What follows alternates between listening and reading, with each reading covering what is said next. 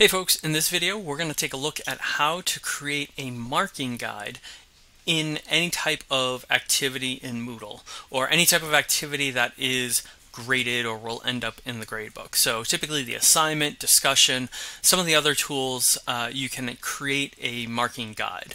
Now a marking guide is actually very similar to a rubric, and we'll take a look at what the difference are in 1 second. So if you need to, when you are making that marking guide, you obviously want to create that assignment that's going to have that marking guide, and you add all the relevant things that you need to. But the important area is here in the grade. You want to determine what type of grade it is, and so you go with points, you go with the maximum amount, and then the grading method. Now this is where you want to actually select marking guide, and then make any of the other adjustments you want on any of these other resources. And here's the important part, is if you're going to do a marking guide, or rubric for that matter, you don't want to save and return to course. You actually want to save and display, because when you save and display, it will bring you to this page, which is the advanced grading. And notice that when you create an assignment and you include a marking guide or rubric, you'll have this new tab that shows up, advanced grading. So we have selected marking guide, and similar to rubric, we can either create an entire new one, or we can adapt one from a template or somewhere else that we created a marking guide. Let's start with define new grading form. And again, we give it a particular name. I'm just going to go with something silly. We can give it a description.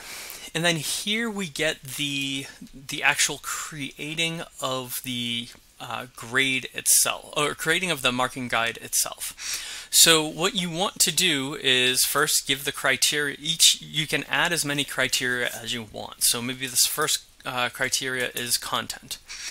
Here I would provide a description to the students. So draws upon course materials and ideas. I know I'm spelling that wrong, but that's fine. A description from markers is not needed unless you have additional people besides yourself scoring it. And then maximum score. What you want to think about is how many different criteria are you going to have, and are they all of equal value? In this case, I think this would be important, so I'm going to put 30, as in 30 points. Remember, we want to make that 100 points that I put in the assignment itself. Now I might want to add more criteria, so in this case I might do argument, and where it says description for students, I would be putting a lot more detail in here, but for now I'm just keeping it simple for this demonstration. So solid analysis, right? Whatever I mean by that, I would give more detail.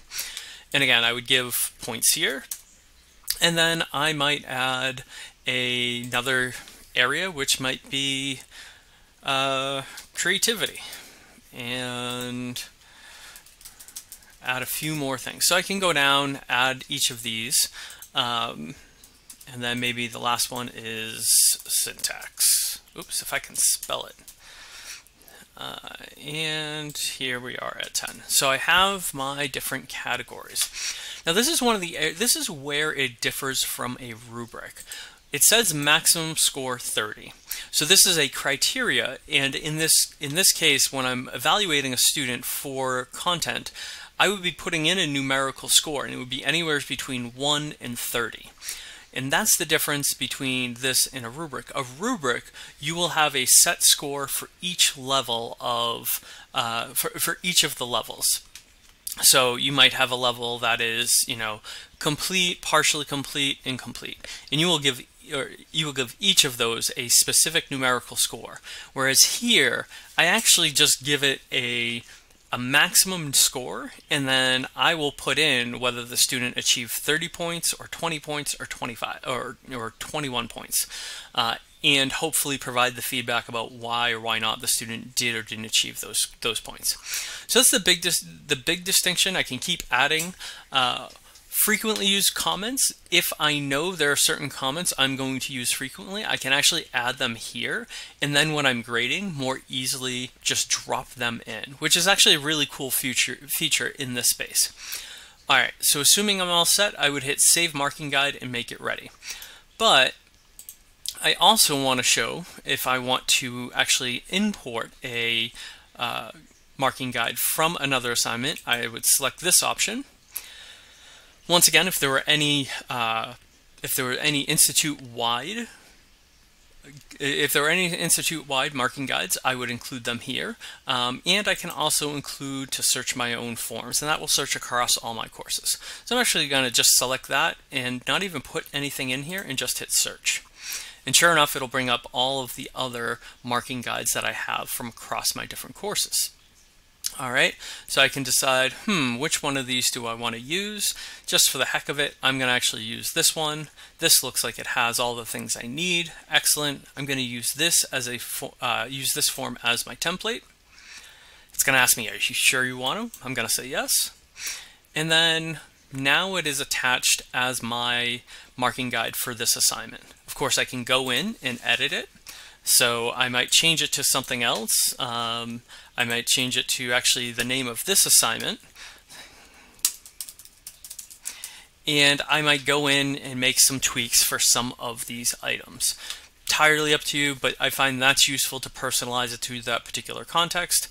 Once it's all done, I'm going to hit save and come back here to assignment, and now it has been attached. So here again, as a student, if I come to view as a student, I'm going to have that additional information here, right? So it's really useful. It's a visual, clear indicator of, by the way, here's what you're expected to do for each of these. And me as the instructor, when I'm coming in to score these, each of these I can give up to 20 points or less. So that's the marking guide. It is slightly different from the rubric. Both are really useful depending on how or what you're trying to do in terms of the activity or assignment that you're evaluating. So I hope this is helpful. Let me know if you have any questions, and thank you.